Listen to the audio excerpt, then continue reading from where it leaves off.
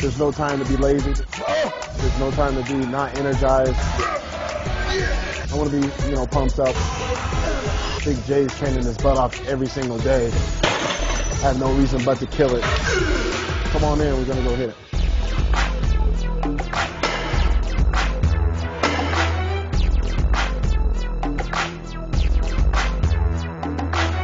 Secret weapon. You guys can't know. Just a little pre-workout, a little mixture, some stuff, Since you guys filmed Jay training back, I figured I'd train some back too. But I need a little extra help, so, I got some jack kick and stuff, but the other stuff I don't think you guys should know about quite yet. I don't know. I don't know if I should tell you what I'm taking from Muscle Tech, but I don't know. You guys are lucky, so it's just taking that neural core, which is that new stuff that is out, so. It's just cool to be able to get stuff before everybody else does, so.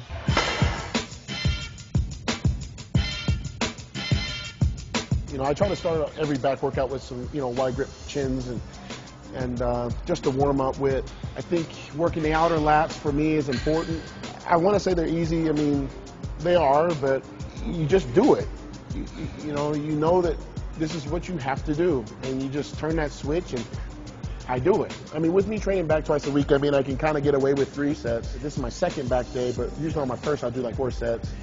And making sure I'm getting, full contraction at the bottom and stuff. Oh, that hurts. But you're just trying to get full range of movement.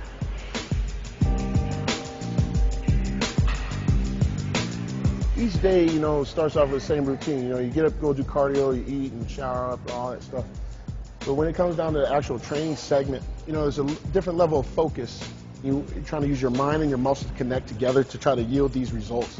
Everything has to count, so you're gonna be serious. The minute I strap it in, I'm locked in. I'm trying to make these weights understand that I'm beating them up, not the other way around. And if I get sore from it, it'd be no different than me just winning a boxing match. Yeah, I'm gonna get hit too, but at the end of the day, I'm gonna be the champion. I'm gonna win.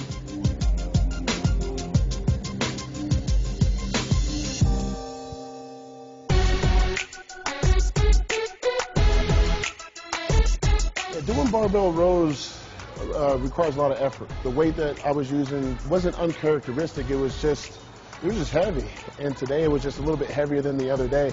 And it's probably because of me training earlier in the day, whereas opposed to, I trained late night on Tuesday. So I had more meals in me, whereas today I probably had 2 to 3 less meals. And I just knew that I could do it, but I would need maybe an extra minute or 2 just to get my breath together and actually kill it.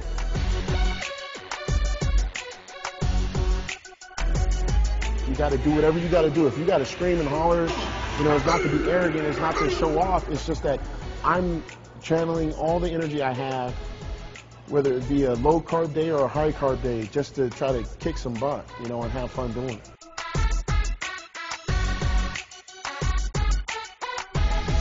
That exercise was tough, because we did overhand barbell rows, and then I just changed it up. I was like, well, let's just do some underhand too. And actually, the underhand was easier than the overhand for me. That was good reference for me to realize, okay, maybe I need to spend more time doing overhand, and then do exactly what I did today, which was, do more overhand and then do underhand right afterwards, because obviously the underhand is no problem.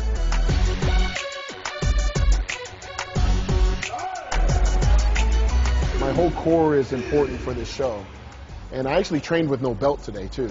Been doing that for the past couple weeks just to see if my strength changed at all, and if things were firing differently, if my waist was getting out of whack because of it, and it really hasn't done anything. And it made me feel stronger too.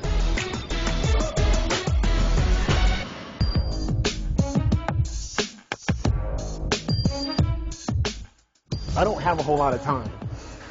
And I haven't had a lot of time compared to everybody else. Everybody else, you gotta think, is probably 10 years older or 8 years older and have been training since they were in their teens.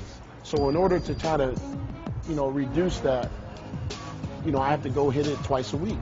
So why not just try to kill it? And I've been having fun with these workouts. And that's exactly what happened in 2007 after my first loss as a pro. I got fifth at the Arnold Classic in '07, and I came back in '08, and people know what happened. And I kicked some butt, but they saw a lot of growth. Like, what did he do? It's like, well, I was training back twice a week. And I thought, why don't I just do the same thing, but with some new added techniques and new fire? And it's been working good.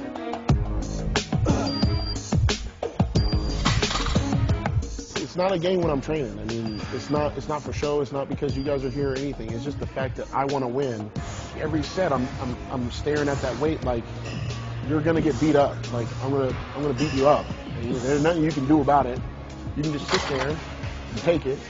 And you can try to, stay immobilized, and I'm gonna move you anyway. It don't matter. So after I did the 150s, I just looked at the 170s like, oh, it's done. You have no idea what I'm about to do to you. We call them the Bronco weights. Denver Broncos used to have those up in Greeley and when they're training camp. So I don't know how we got them. I just like lifting with them because they have a different handle than some of the other ones, and they just look funky. So I felt like I did make it, easy for me, and that gives me more confidence going into this prep because I know that a bigger muscle is always a stronger one, and as long as my form was good, which I felt that it was, I was getting good contractions. I could actually feel the muscle move. It's the freaking Olympia, man. You got to go the extra step. You got to go above and beyond. You got to be willing to try. You got to be courageous.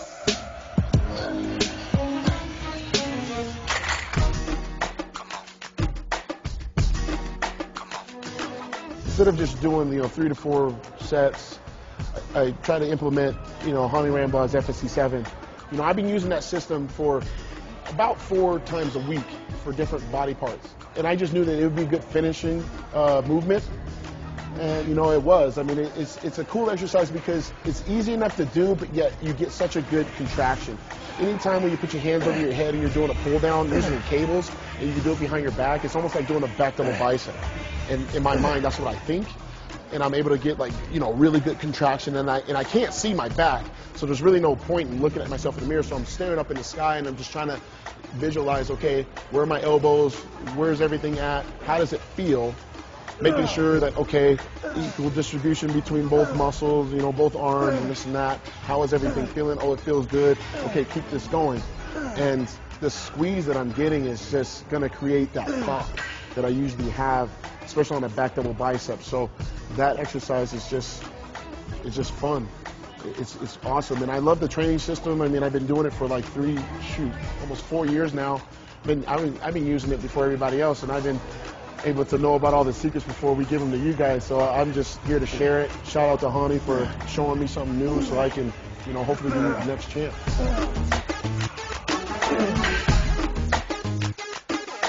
Getting into the Mr. Olympia contest, there is no time for laziness. There is no time to be tired. You can't get tired. You have to dig deep and you have to know that this is what's going to make me win. When I'm at my worst, I was sick all week, and I kept telling myself, this is why you train. You train through anything. It don't matter what it is. And you train the same every time. No matter you get hurt, you get sick, you do your best. So then when you stand up on that stage, you know that you gave it everything.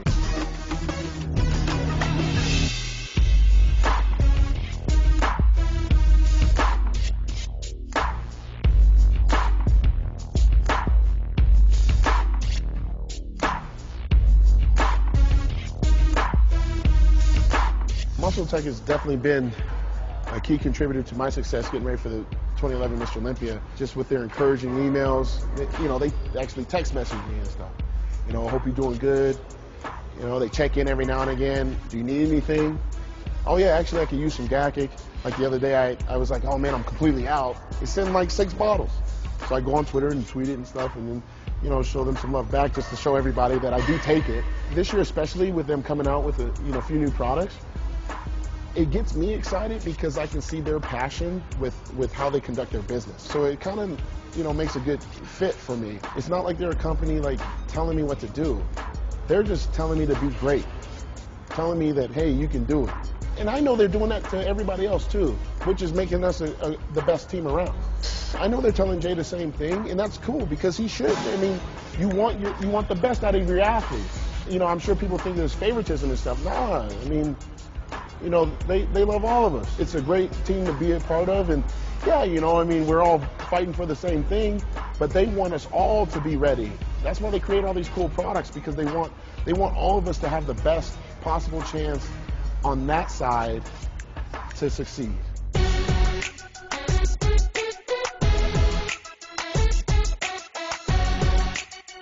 All right, you guys, that's it for today. I know you already saw Jay's workout. You got to see mine though, right? Try them both out, see which one works for you. Definitely give mine a little bit extra love.